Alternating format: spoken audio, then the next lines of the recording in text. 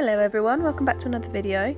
I thought I'd do a voiceover on this one because it's been quite a while since I did a voiceover, so I hope you guys don't mind.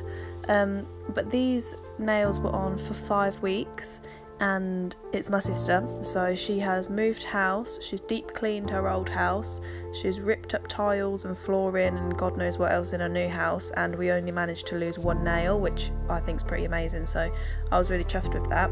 So now they've grown out a bit more, we're going a more almond shape, and here I'm using the Bluebell bit from Willow Academy on around 20,000 RPM, and I'm just removing the colour right down to that base layer, and there was a little bit of lifting as well, so I got rid of all that. And then here I'm going in with the Magpie Beauty 240 grit hand file and just filing them into a nice almond shape.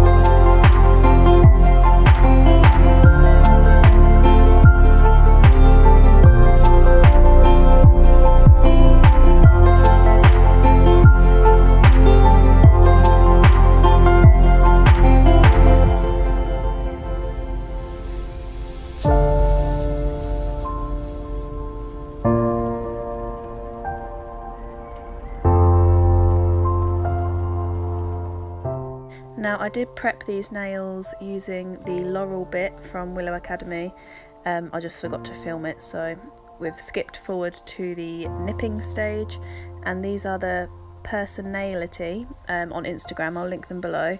They're the reliable nippers, I think they're called. I'm not really sure how I feel about these. They cost me about £35 and they're nice, but I feel like the ones I got from Amazon for £10 were sharper, so I don't know if I'd buy them again. They're alright for now and they do make a nice clean cut, but I don't know, for some reason they just don't feel as sharp. I'm not sure why, but yeah, they're okay. But yeah, I'm just nipping away that cuticle. My sister doesn't really do anything with her nails, I've only just managed to get my hands on them, and she's going to start coming regularly to get them done, so they're just so satisfying to do. Oh, excuse me, so satisfying to do all the cuticle prep and the nipping and stuff. I love it. So yeah, I'll jump in when we are on to the next step.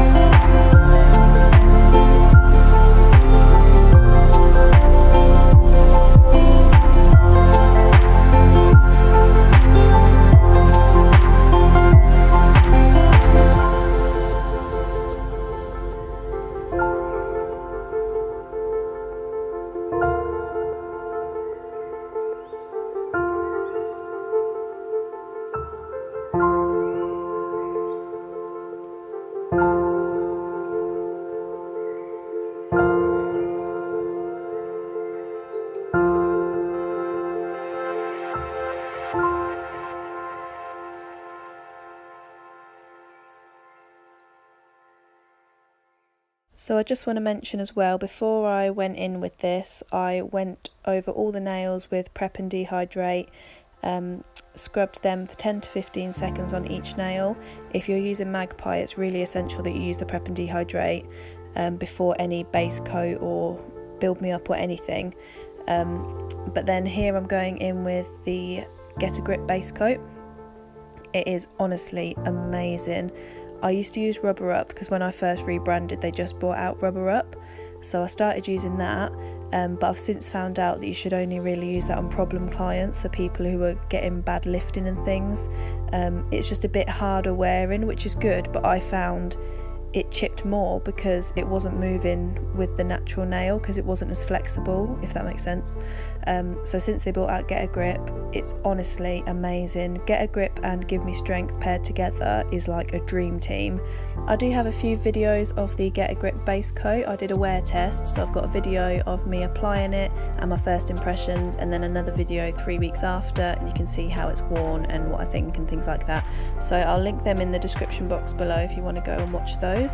I then did go in with a layer of Give Me Strength Peach, but I think I forgot to film that, so I'll jump back on when we are going in with the colour.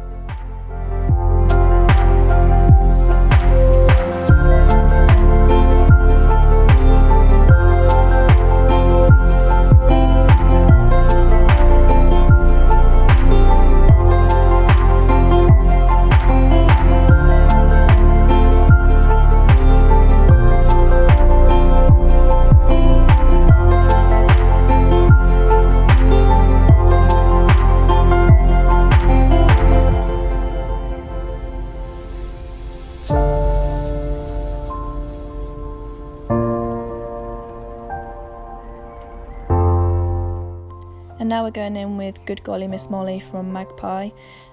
This is one of my favourites. I always use this as like a base for nail art, or if I'm doing a baby boomer, I'll use this. It's just such a perfect nudie pink. A few people say they find it streaky, but I personally have never had any issues. I think you need to work a bit thicker with it. Normally Magpie advise it's thin to win, but I don't really find that myself. You don't want it thick, obviously, but you just want a decent amount on your brush, and you want to float it more than applying it really thinly, and then you can see the brush marks. So if you do it that way, you won't have any problems. So I apply 2 layers of this, cure for 60 seconds each, and then I'll jump back in for the nail art.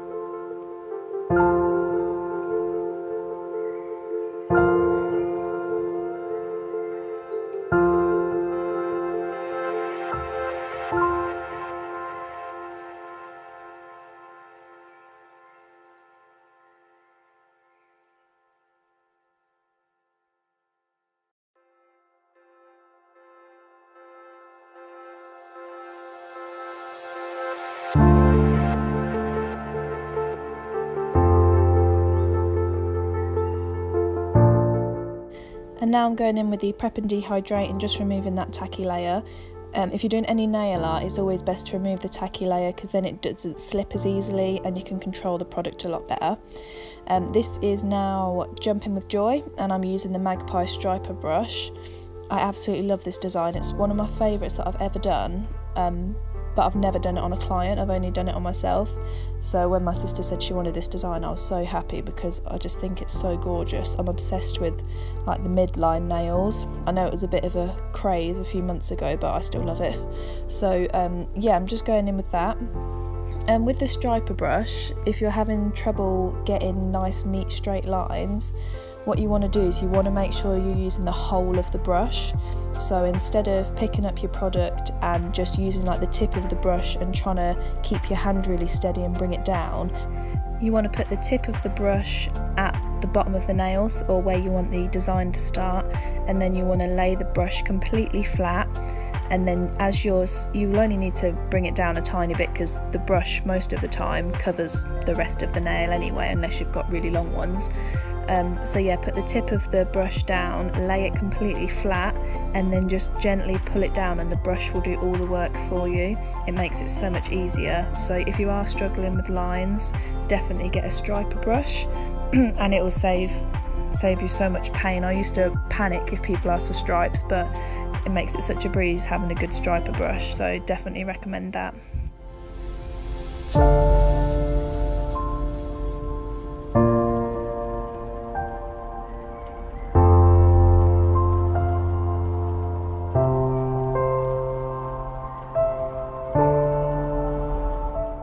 And now I'm going in using the same striper brush and then using Disco Diva from Magpie, and this is actually a gel polish. So basically it's like crushed up silver flakes in a gel polish, and it's really good coverage, and it's just packed full of these flakes, so it makes it so easy to apply.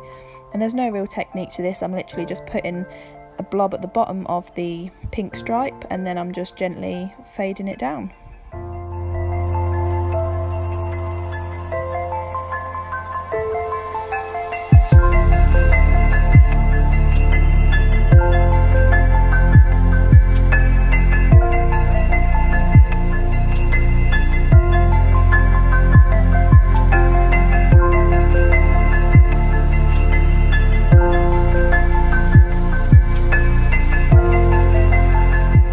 And then once I was happy with how the silver was looking, I cured that for 60 seconds, and now I'm going straight in with the Like a Diamond top coat. This is the best top coat I've ever used. It's so shiny. You do need to remove the sticky layer at the end, so it's not a no wipe top coat, that's it. So you do have to wipe off the tacky layer with a bit of cleanser, but it's very minimal. You literally just need to do a little side to side and then pull it down, and then it's amazing. And the shine also builds after it's been cleansed, and whenever I have clients come back after 3-4 weeks, their nails are still so shiny. So definitely recommend getting Like a Diamond top coat. And then I use a bit of NAF cuticle oil. I've got the cherry one, which smells amazing, so I pop a bit of that on, and that's the set done. I hope you've liked this video. Please give it a like and subscribe for more. Follow me on Instagram, I'll link everything below, and I'll see you guys in the next one. Bye!